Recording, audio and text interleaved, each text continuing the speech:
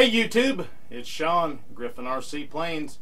This is my test plane, the demonstration plane. All the control surfaces are different colors, so when you and I are doing things, we can say, hey, you know, look at the yellow elevator. Anyways, this little blue flag is connected to a servo and it represents the throttle. Full speed and no speed. But I get many questions. How am I making that happen?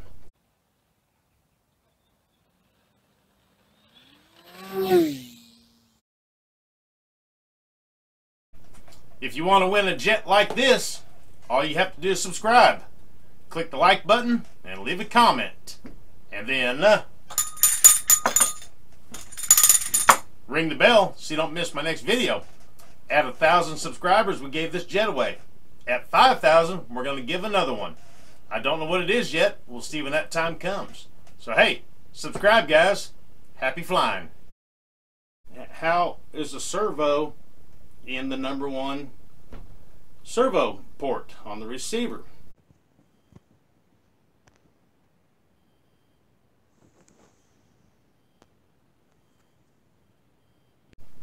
Well, once upon a time, before the brushless motor and the electric airplanes, you had a glow engine or a gas engine, and the servo moved the arm on the carburetor to give it throttle, and the servo was plugged into channel #1 on the receiver, just like the servo is plugged into channel #1 on this receiver, an AR630.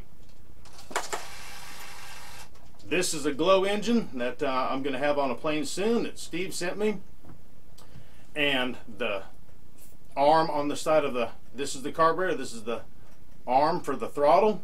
Here, let me show you how the servo operates that.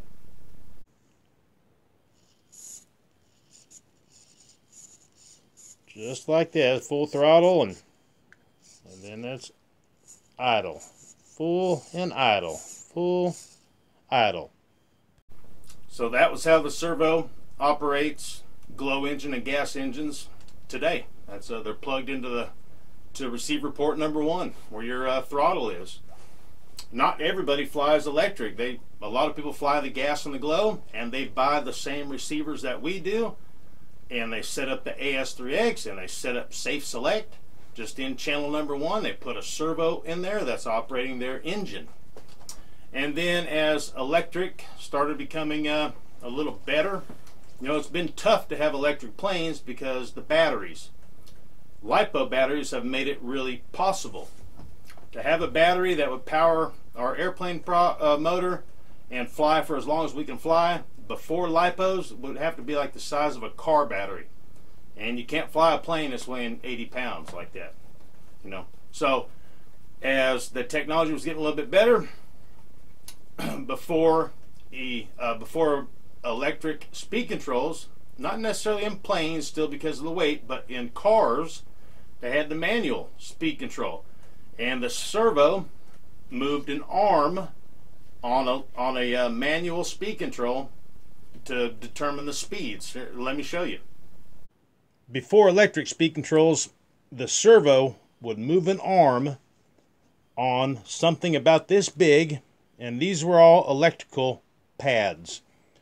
So, and then this arm was an electrical pad, and when the two made a connection, then that would decide what speed it was. This was the manual electric speed control. So we'll say right here is neutral, not going anywhere, okay? And low reverse and then fast reverse. Okay, so as the contact, which is the arm, is making contact on this board, you know, these black parts are electrical connectors, you know, so in reverse, if you slowly reverse, a little bit faster reverse, all the way to full speed reverse, and then back to neutral, you know, and then slow forward, a little faster forward. So the servo would move the arm on the manual electric speed control. And then how technology got better, came out the electric speed control.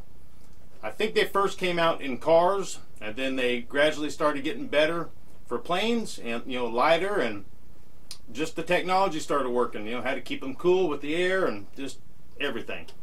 And this is what most everybody is used to seeing plugged into your #1 port of your receiver.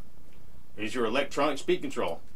The servo lead that's plugged into the #1 port is seeing the signal just like a servo is seeing the signal. When you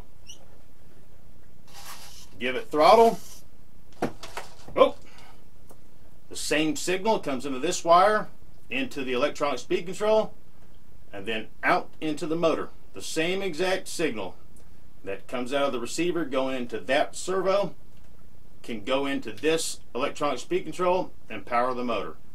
So that's how it is. It's just a servo plugged into port #1. You know, and just ways to have fun and ways to tinker. And if you gradually get into glow or gas engines, and you want to have, you know, AS3X for your wind, you know, stability, and you want to have safe select, instead of plugging in your brushless speed control, you plug in a servo to give throttle on your glow engine or your gas engine.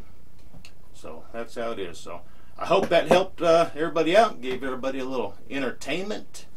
And we're going to do a lot with this plane coming soon, and we have in the past, so check out some of my past videos if you haven't seen them already. But we can, just for a quick example, you know, we got the yellow elevator, so we can be talking, we could be doing a mix or something, or, you know, just anything. You know, so hey, you know, look at the elevator, yellow, and then that catch your eye, you know, and the blue rudder, and then our ailerons and the throttle, and then I got full safe select on this. You can look at the ailerons are deflecting fully to roll it over. You know, you're flying level. The ailerons are level. Oh, safe select is trying to right side you up. Right you up.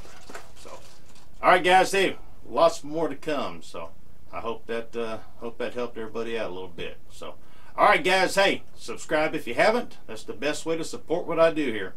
And until next time, right there. All right, you'll see me here. Adios.